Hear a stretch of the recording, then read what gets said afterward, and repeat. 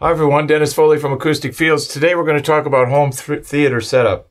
A lot of inquiries and questions about how to set up a home theater. Now I think a little bit differently than traditional ways, as you can imagine, with home theater. But let's just step back, take a deep breath, and do an overview. What is our home theater? Well, we have the direct energy from the front of the room, right? Okay, so we have the direct energy from the front of the room. So let's just take a normal 7.1 system. So we're going to have left, right, and then we're going to have center, okay?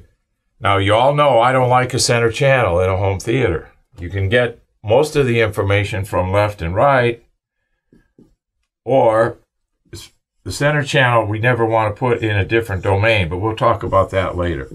So we have left and right, and we have center, and then we have our sides, and then we have our rears, okay? So here's our cutoff point when we're talking about home theater. This is direct.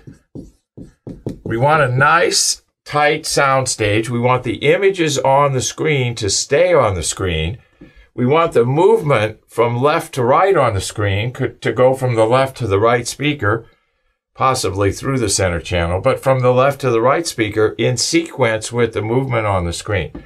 So the front of the house or the front of our room is all about the balance between direct and reflected energy from the surfaces. So we want a similar situation for the front of the home theater as we want with a 2-channel playback system. Nice sound stage, good definition, good focus. When we get to the rear of the rooms, for the sides and the rear, it's a whole different story. Now we're talking about reflected energy, because we're trying to create a space that's not there. We're trying to create an illusion, a psychoacoustic illusion, that there's things going on behind us that really aren't, okay? And that's all done with reflected energy. So we have to keep the two parts of the room separate. This is direct, the front, and this is all reflected. So you see a lot of people will take their side channels and they'll fire right at the listening position. I have a better idea. Let's take our side channels. Let me get rid of this because we have the idea now. Let's take our side channels, and instead of firing them direct this way, let's fire them this way, but only into a wall of diffusion.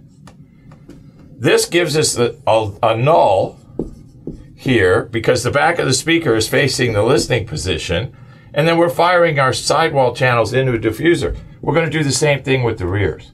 Fire them into a diffuser. So we don't have any direct energy firing at the listening position. It's all reflected, which is what the sides and the rear are all about anyway.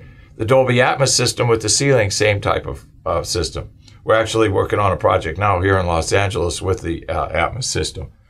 So you got, if you fire your sides and your rears into diffusers, you get this beautiful diffused waveforms coming out.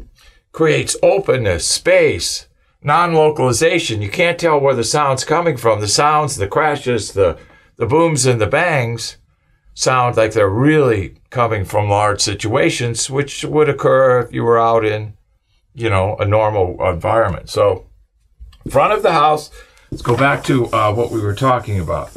The front of our home theater is all about the direct energy, but the sides and the rear are all about reflected energy. So we want to enhance that, and one of the ways to do that is through diffusion. Thank you. I hope you enjoyed our videos today, and if you did, we really would appreciate a thumbs up from you. If you have any questions or comments, you can go to the comment section, or you can go to our website, acousticfields.com, and fill out the contact form. Subscribe to our channel, our YouTube channel. We're now doing 2 videos a week. If you have some ideas for topics, you can submit those to us also. If you're having room issues, we have that free room analysis. You can click on the button below, and we'll compare your room to our database of 120 built rooms that we built and actually measured, and I guarantee you your room is in that database. So just click on the button below for the free room analysis.